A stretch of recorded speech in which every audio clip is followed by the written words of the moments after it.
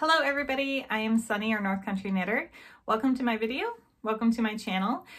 This is where I like to share with you things that I am knitting, finished objects, whips, yarn I'm working with. I'm starting to do yarn reviews, some unboxings, and if you like those type of videos, please consider sticking around. You can hit the subscribe button down below, also the like button, and thank you. So, like I said, I'm a knitter. I primarily I consider them, easy to intermediate knits, and I like to share them with you. So normally I have patterns that are available down below. I do not have any patterns myself that I do, but sometimes I just kind of wing it, and if I ever don't have a pattern posted, that's probably why. It might just be a pattern that I winged. And yeah, so today's tea, I'm also doing this as well, sharing with you teas that I'm drinking because I have a lot of tea to get through, is Berry Chamomile by Simple Loose Leaf. I will have their link down below. It's kind of the same thing with, it's a membership, but you can also just purchase from them. The link below will be one that I can benefit from. I'm not affiliated with them, but it's like you get a certain percentage off and I get a certain percentage off my next month's tea. So Simple Loose Leaf Berry Chamomile, which has chamomile, orange peel, hibiscus, raspberry leaves, safflowers, and berry flowers. I haven't tasted it yet. So, oh, that's very good. That's very good. Definitely needed today because it's like 0 degrees outside. Not kidding. We had to go outside for a little bit and my hair was still wet and it froze. My hair froze. So, today I have a lot of smaller objects to show you. One kind of bigger object, but since they're all kind of quick projects to get through, I thought I would share with you my 2021 knitting goals. I did finally sit down and actually write them down.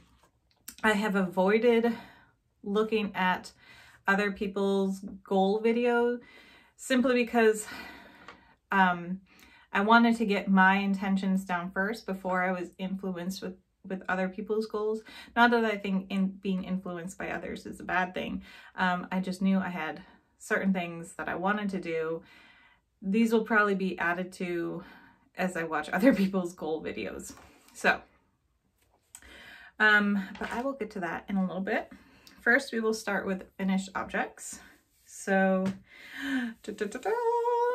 okay, so I haven't weaved in the ends yet, but this is my knit crate, I believe from July. My knit crate shawl. I blocked it last night and I'm not entirely happy with how it came out blocked. I think some areas were not evenly stretched, but it still looks beautiful.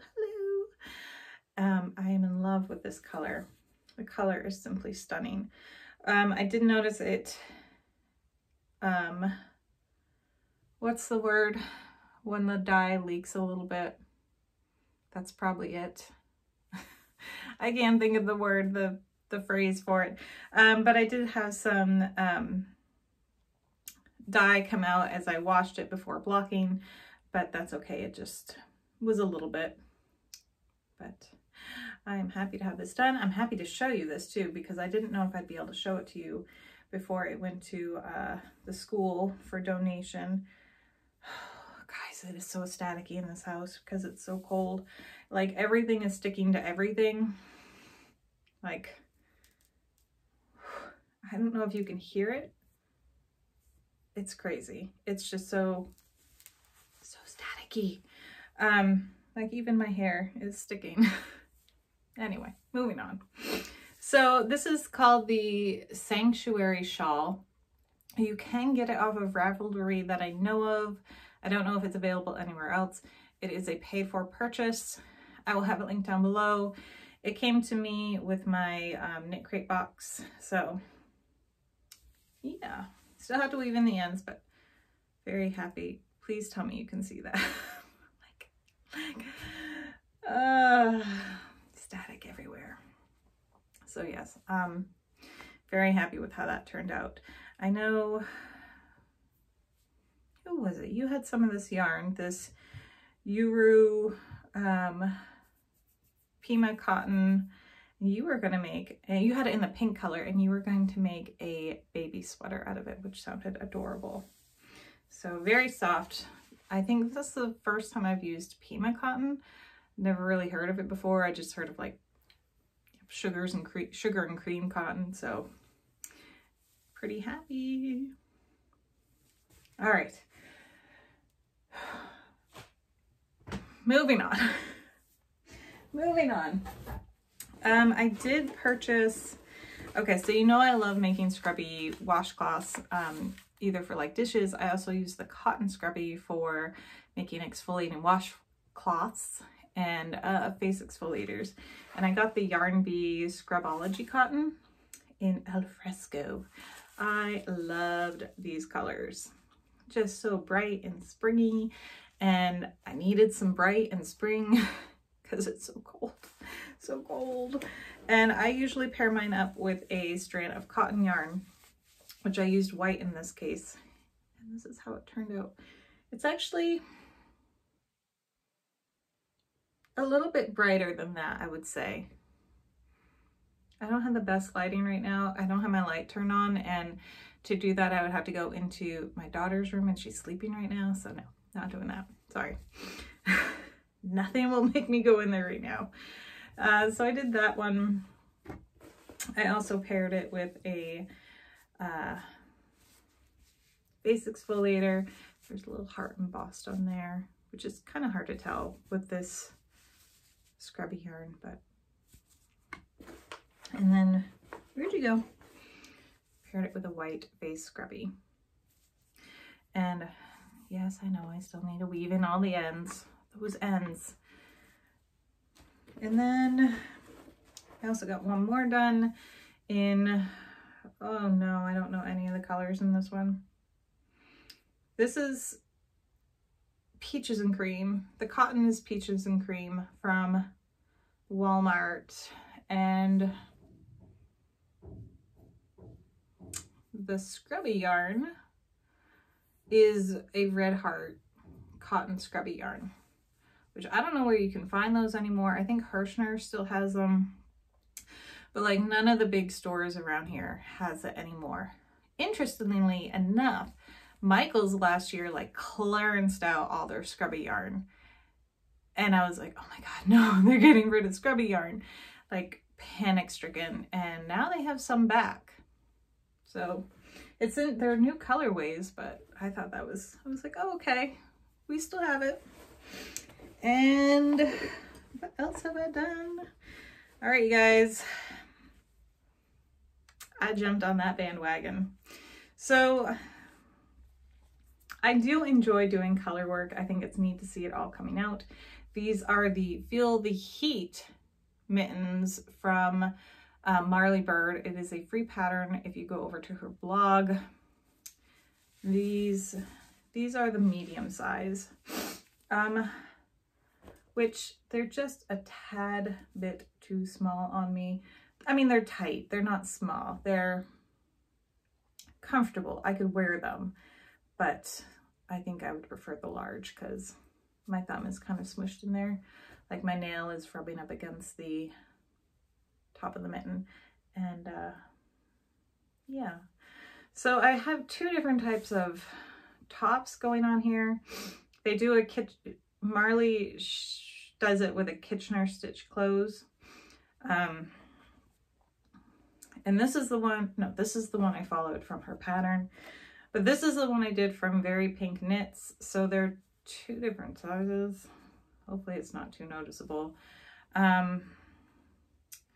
But yeah, I was pretty happy with how they came out.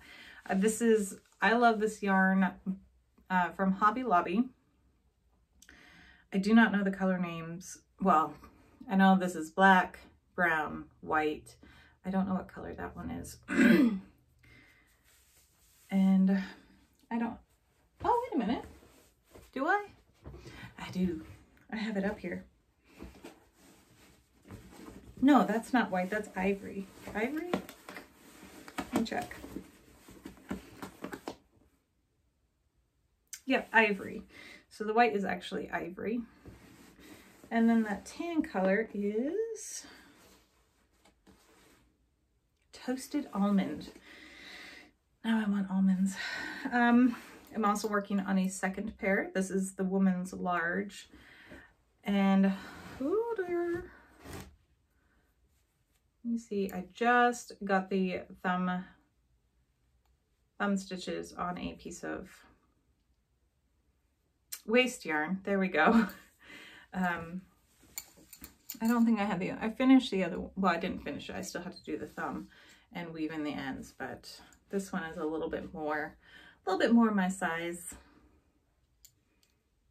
I hope to do some in different colors and start playing a little bit more with color work. It is really fun. It's fun to see the colors, you know, transition, and it seems to work up really fast, at least for me, because it's kind of like, all I can think of is like running, where you set a new goal each time you get to where you would originally set your goal. Like, I'm going to run to that signpost, and then you say, I'm going to run to the next light post. And it's kind of the same thing for me doing color work. It's, okay, I'm going to get to the white, and then I'm like, well, I'll just finish the white, and then I'm, you know, get through the tan. And yeah, maybe that was a long explanation stating absolutely nothing, but what I'm basically trying to say is I enjoy doing the color work. It's coming out a lot faster than I thought it would. I'm still only using my right hand to do it. It's very annoying because I know most of the time they have you use two hands to do it and it goes quicker. Not so with me. I know one of the ways to learn is just like sit down and do a blanket where you use only your left hand. So you're doing it, is it continental style or English style, where you're using your left hand and everything is quicker and more efficient. Someday I'll learn to do it, and I'll sit down and I'll make a blanket someday. Anyway, so that's all my finished works and works in progress. I don't have anything else going on right now. I do have, no, that's it. I do have some yarn I was going to show you, and I got this from Hobby Lobby as well, because last week it was 30% off everything, and this color I had to have. And this is Feeling Gradient. It is 590 yards, and it's a lightweight 3, and it's 77% acrylic and 23% polyamide. But I didn't know, originally I thought I'd pair it with black yarn, but I don't know how that's gonna look. I don't think there's enough black in there to, ooh, cat hair.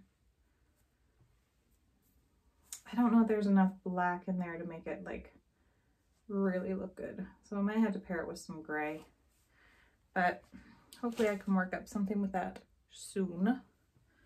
Put that back in there, and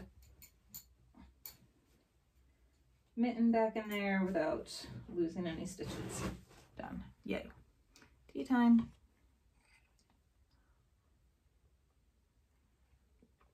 Very good.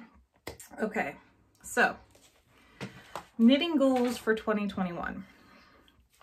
I shared with you all a couple weeks ago where I came on my 2020 goals. Overall, not bad. And like I said in that video, these are just kind of like guidelines. I don't feel like I have to complete them. There are some things that I want to complete. So yeah, there are some things I'm definitely going to commit more of my time to this year. And yeah, so let's get into it. So number one on my list is I want to finish 50 preemie hats. Now my hospital that I donate them to is still not collecting them at this time, but I'm still going to make them. I got, what, 26 done last year, which was not enough in my book. I mean, it's still a good number, and they're still like sitting next to me. But I'd like to do more than that this year. So 50 is my goal. Number 2 is to knit a blanket, a full-size blanket. I don't know why. I just want to make a full-size blanket. Probably like a lapgan, or a full-size blanket, like twin size would be the largest. Definitely not shooting for like a queen size blanket. No, no, no, no, no. Twin size at the largest. I want to do 5 scarves for donation. I want to do 2 lap blankets. There is a group at my church that collects lap blankets and distributes them. So I want to contribute to that this year when we're able to. 12 pairs of socks. This is very ambitious, but I figured I count kids socks in as well as adult size. I should just pair like 2 kid sizes one, but we'll see. I might do that later on. But yes, 12 pairs of socks. I definitely want to expand my sock knitting. I have a lot of sock yarn. I kind of went on a binge of buying sock yarn. And I will share those with you, of course, when I am using them.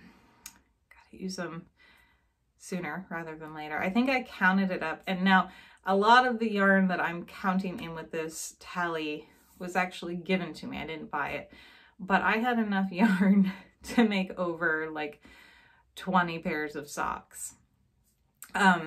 Again, a lot of that was given to me. So I need to start busting my way through that sock yarn. And yes, I know it doesn't all have to be used for socks, but I did purchase yarn for the intention of making that yarn into a pair of socks. So that is what I want to use it for. I want to make 6 shawls, and this one counts towards that. So 1 done already. Yay! 5 more to do. I do have one on the needles, but I'm still very much considering frogging it because I just don't think it's not turning out the way I want it to. It's downstairs right now. It's using the Hobie yarn, but it's in the blue, and it's just coming out too plain Jane. It needs a little bit more like a spine. It needs a spine or something to make it a little bit prettier. It doesn't even have to, I don't even have to have these lace patterns in it, and I can do all garter stitch, but it just needs something to go with it, to go in it. Okay, this one is scary. Very, very, very scary. I want to see if I can crochet. Ugh, it's out there. Okay, now that wasn't like an ugh, like that was like, oh my God, I'm announcing that I want to learn to crochet. So I have tried to crochet in the past. I was still what I would consider an advanced beginner with knitting. So I felt like, no, I need to commit more time to knitting and learning more of the like foundational basics of knitting. Is that a term? I hope it is. Before I commit to learning this new skill. But I like a lot of crocheted blankets. I think they look gorgeous. They apparently work up a lot faster than knitting them. And to knit a blanket, it just seems, it's so daunting. And that's one of the reasons I don't make a lot of them. It seems to take forever. And I made like 3 knit blankets, like throw size, one right after another. And it just kind of burnt me out on blankets. So I think it'd be nice to learn to crochet some. Very, very basic crochet. But you know, when I get like the Hershers or the Mary Maxim catalogs and they have the crocheted blankets in there, they all look so pretty. And the, you know, the different things you can do with the blocking. I know a lot of it you can do with knitting as well, but I like the look of the crocheted blanket. So this may be the year I commit to learning how to crochet, just basic. And the last one is number 8.